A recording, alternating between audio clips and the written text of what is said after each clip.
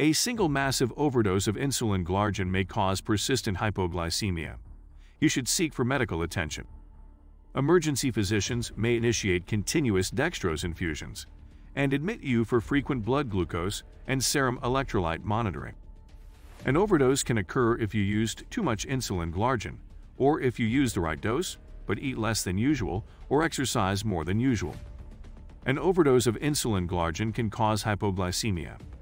Early symptoms of hypoglycemia may include dizziness, shakiness, cold sweats, blurred vision, extreme hunger.